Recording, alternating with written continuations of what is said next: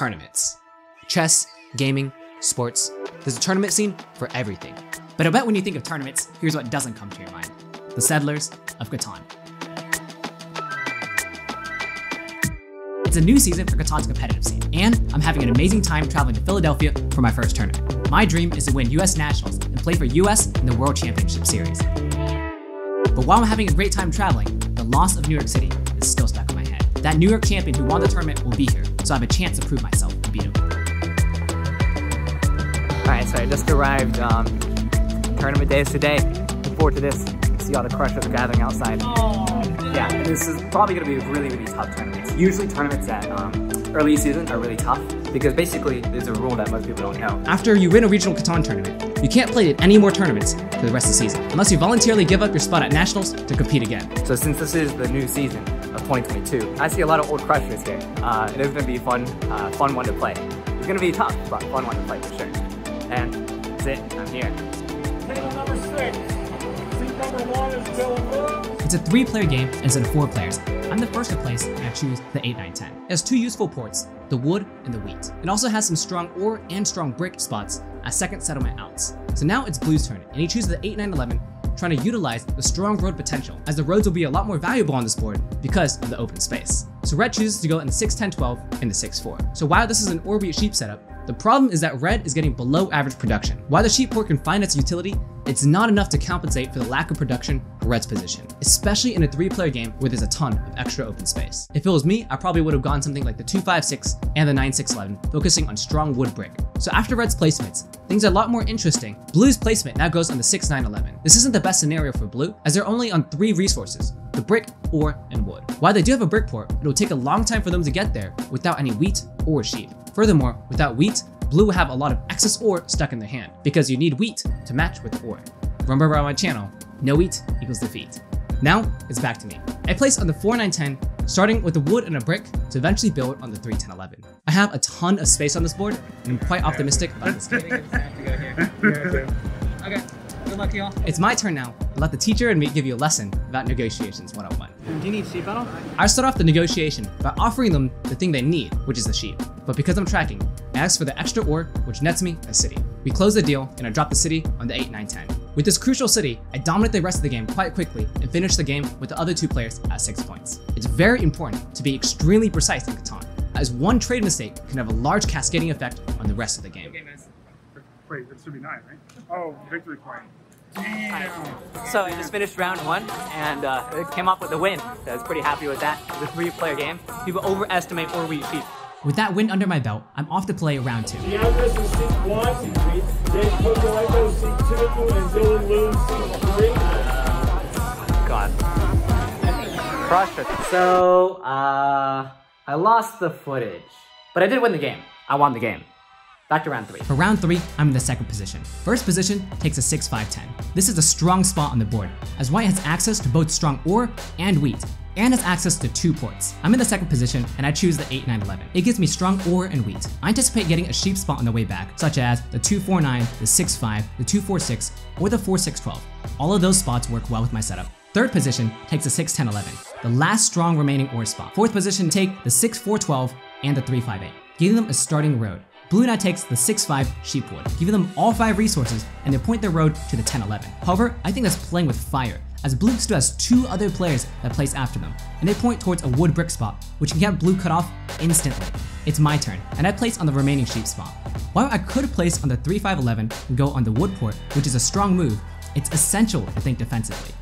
If I place on the 3, 5, 11, I will leave open the 2, 4, 9, which makes White's setup very strong, as they have all 5 resources, good ore wheat sheep, and strong expansion spots. In fact, if I choose a 2, 4, 9, White will most likely go on the 3, 5, 11 and want to secure the 10, 11, cutting off Blue. I want Blue to be cut off because we are competing against each other for the largest army.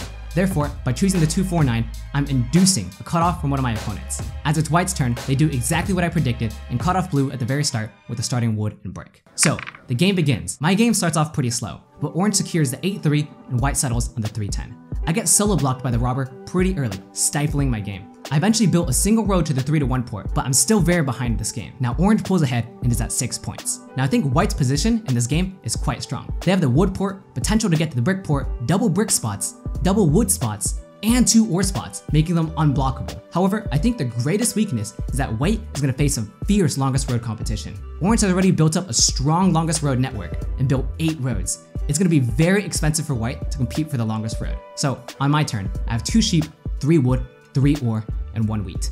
I'm so close to building a settlement or city. I try to trade. You want sheep at all? Can you help with the sheep? I don't know what you want. Because I'm tracking, I know that white has a high amount of wood in their hand. I have wood, but you have an awful lot of cards. Yeah, I can offer 2 sheep for a wood.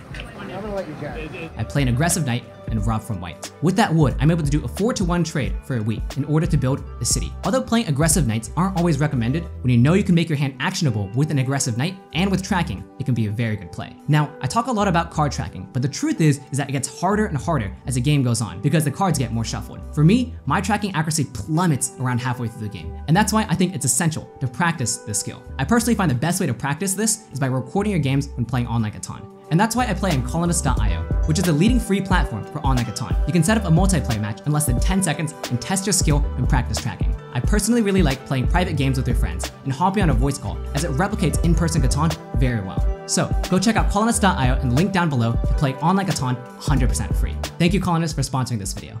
Now on my turn, I built a settlement for my 4th point. I've gotten robbed and solo blocked a lot in this game, but it's understandable since it looks like I have a strong position. Now Orange is actually doing quite well in this position as they have a strong longest road network sitting at 7 points and a down development card, putting them potentially at 8. I get everybody's stone. Oh, get everybody's stone? Yeah.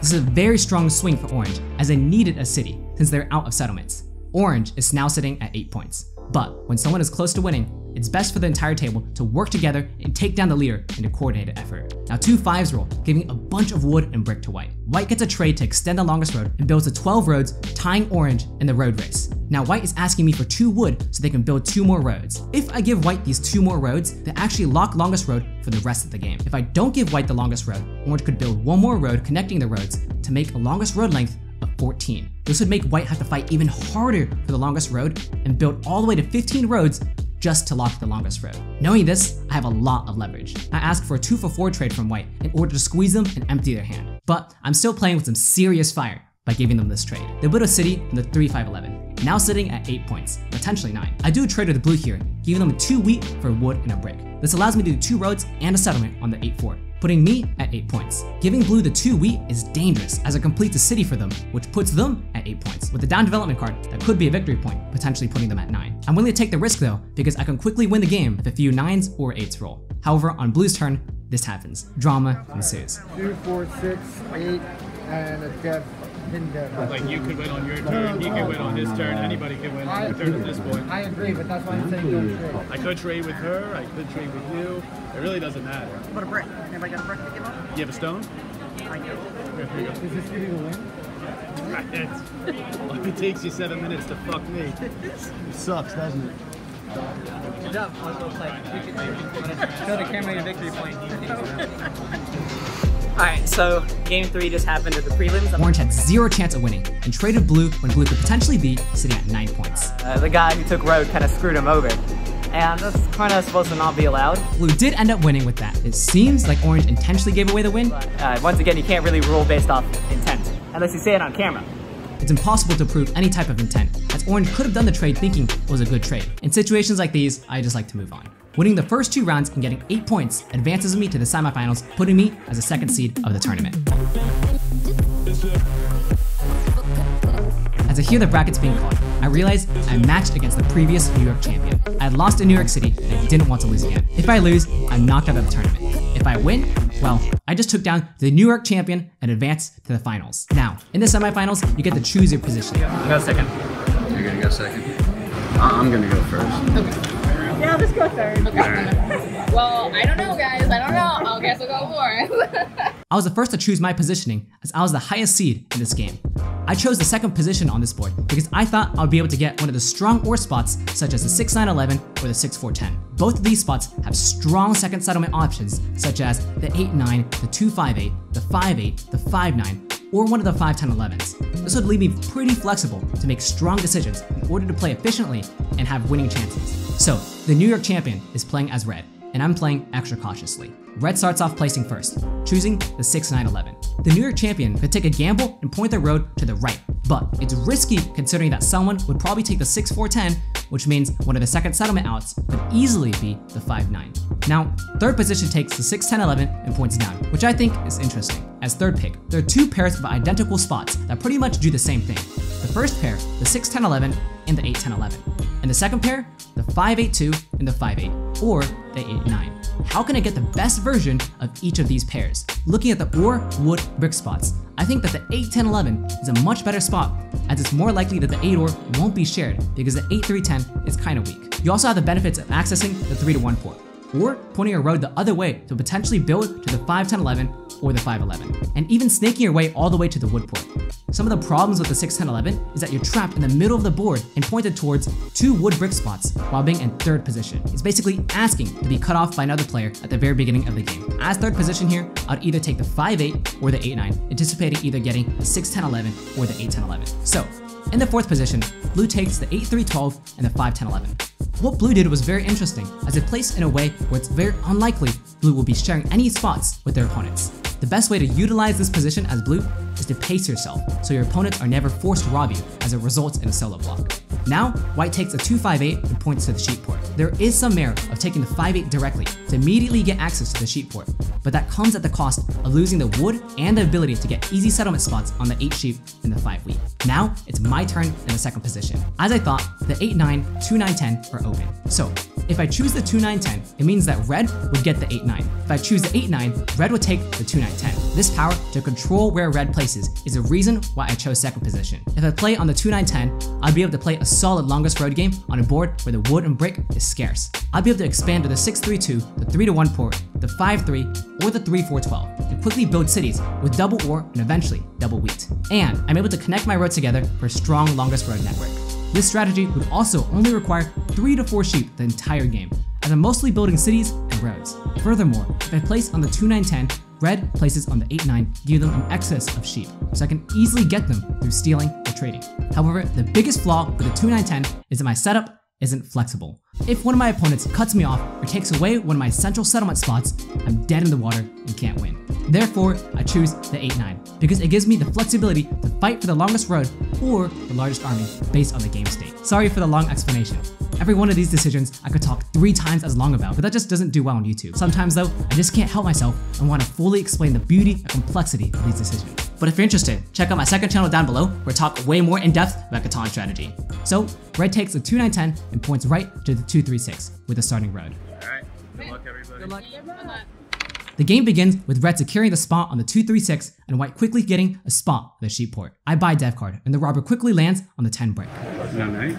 I don't want to play. I don't want to play the 9 class because I want to defend my more important spots such as the 6 ore, the 8 sheep, and the 9 wheat, which are all shared with one other player, meaning it's gonna get blocked and blocked a lot. Everyone is sitting at 3 points now. Red has coordinated wheat and sheep spots on the 9, 2 ore spots with the 6s, and the double wood and brick. This puts red in a strong position. Red quickly progresses to the 5-3, setting them up for a strong road network to get the longest road and to build cities with the double wheat and double ore hexes. But I'm not too far behind myself as I drop the first city of the game on the 4-6-10. This makes me a lot more flexible. If the 10 rolls, my brick turns into any card with the brick port. If the 4 rolls, my wood turns into any card with the 3-1 port. This increased flexibility can help me adapt to any sudden changes of the game. Suddenly, blue comes out of nowhere and calls Monopoly.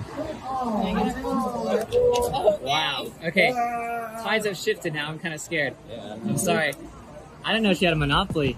Blue buys a city and a development card, putting her at 5 points. And to top it off, 1 turn later, they play a knight card. Taking the largest army, blue takes the longest road, putting blue at 9 points. Now, blue is extremely close to winning the game. They still have enough to buy a development card and win with a victory point. There are a total of 5 victory points out of the development card deck of 25 cards. But I have 2 of the victory point cards, so it's a 1 out of 6 chance to win. I hold my breath and wait. The table dodged a bullet. The entire table needs to work together in order for all of us to survive more rounds. If the table does not work together to try to take down blue, the tournament run will be over for all of us. It's essential to do 3 things. 1, take away their win conditions like largest army and longest road. 2, block them and steal from them. And 3, deny them trades. So, on red's turn, I trade away my road materials for them to take away longest road from blue in a desperate move to try to prolong the game. And I buy a development card, a Monopoly. That is a game changer. The table is working together in a coordinated effort. They see the threat. After some calculation, I'm gonna Monopoly wheat. I play Monopoly to get 5 wheat total. This was essential, as I wanted to take away the 2 wheat from Blue's hand, as the 8 rolling gives 3 ore and lets Blue build a city. If I didn't play Monopoly, Blue could still have winning chances by rolling combinations of an 8 and a wood, or 8 and a brick, to take the longest road back and drop a city for the win. Therefore, I felt like the Monopoly was forced. With the extra wheat, I drop a city myself. Red extends 2 more roads, which puts the table in a less of a danger zone for Blue to win. White now drops a city themselves and is sitting at 6 points with a down development card. However, White follows it up with another city on the 2-5-8 and drops a road to the 3-4-12. White can win with a few 5s and 6s. Blue can also connect the roads and take away the longest road to threaten the win too. On Blue's turn, they drop a city, putting them at 8 points. All they have to do now is to connect the roads to take the longest road and win the game. But they drop the road to the 5 wheat instead. This is quite the mistake, as it makes it much harder for Blue to connect their roads, reducing their winning chances. Now, on Red's turn, they trade with White, but I mumble. How many cards do you have? White has a stack of cards and it's outs to win through combinations of a settlement and a city, or 2 cities. But Red reminds me, it's not just about White, as they drop a settlement for 8 points themselves. However, on my turn, 8. That's a city. And that's yes. If I didn't roll a 7, I could have won my turn. I thought you could have, yeah. I did it. I took down the New York Regional Champion and I'm playing in the finals. So here I was, sitting at the final table of a regional tournament. How do I look? You got me in the frame? If you do that, you can go down a little bit more. Yeah. I was the 2nd seed of the tournament, and the 1st seed decided to go in the 3rd position. I chose the 2nd position. So the first placement on the board was a 3-4-8. I think I'd be concerned about getting a good 2nd settlement with the 3-4-8 pick. I probably would have picked either the 5-6-10 or the 8-4-10, but the 3-4-8 still isn't bad.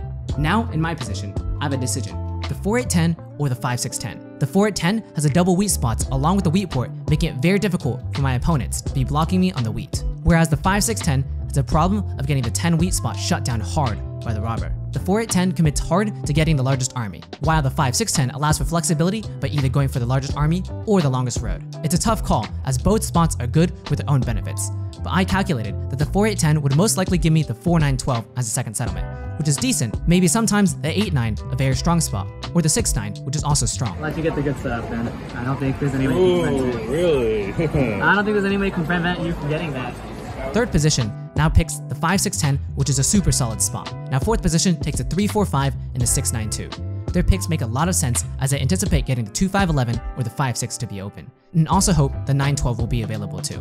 But as a consequence of their placements, the board is wide open for 3rd position. 3rd position has amazing options on this board, most notably the 8-9. This gets White all 5 resources, access to the 3-1 port, and decent ore wheat. But White had other ideas in mind.